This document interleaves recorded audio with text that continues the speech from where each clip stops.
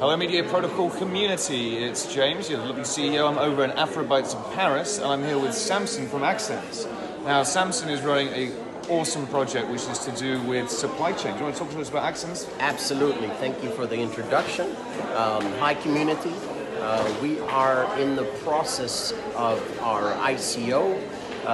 We have a project which essentially will be servicing trade finance for underserved small and medium enterprises within emerging market countries, as well as providing a look-through and traceable supply chain management system.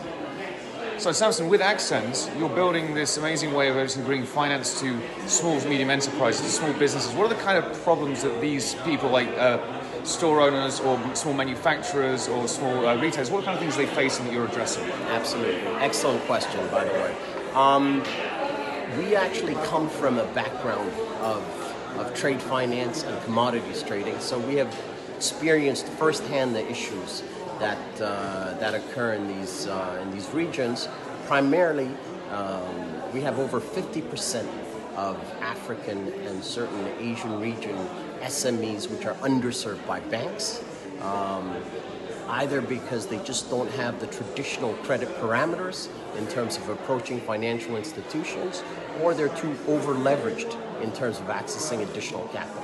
What we want to do is come in and provide that last mile of financing when there's finished product through a blockchain technology whereby we have control of the supply chain process and therefore can look at some non-traditional parameters such as the pure transactional framework more than the balance sheet of the companies in terms of providing them with capital, but also have control of the product as collateral. And this has been feasible of late thanks to the advent of blockchain and how we can trace and make it transparent and have one place of truth whereby all documentation and all the stakeholders can communicate and approve certain documents and so forth, making it tamper-proof and very transparent.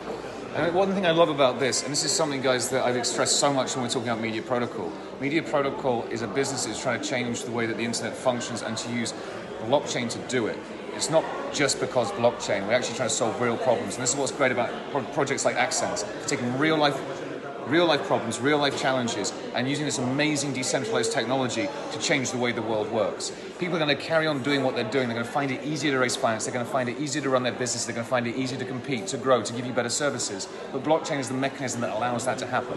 They don't actually have to change much of what they're doing. They just get a proper, real respect for what is happening. So it allows everyone to get to crypto without having to understand and say what. Absolutely. Bang on. What we look at is, in terms of the key advantages, is the velocity in terms of the deals, the transparency you get through the deals, and the ability to have that trust being on a blockchain whereby each node, which will be each stakeholder within the value chain process, is able to look, certify, and be able to move across the different nodes swiftly and transparently. Awesome. Well, it's been an absolute pleasure. Great hanging out here at Afrobytes. And actually, you don't want to see my t-shirt. Satoshi is African. Absolutely. And you guys got a great CEO over here who has been very generous in terms of providing his advice, and we look for his project to kick ass going forward. Like Axens. Cheers, guys. Have a great weekend.